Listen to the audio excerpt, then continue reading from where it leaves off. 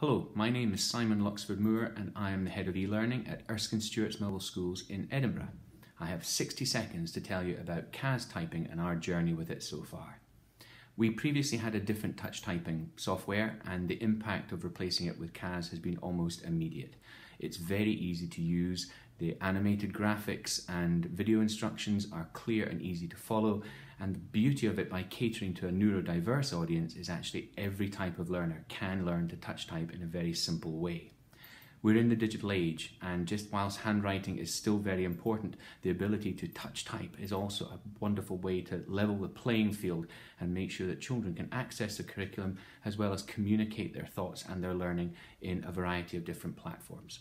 There is also a competition running, of course, with KAZ Typing, which is due to end in June, and everyone's very excited to see how they might be able to take part and hopefully grab that winning place.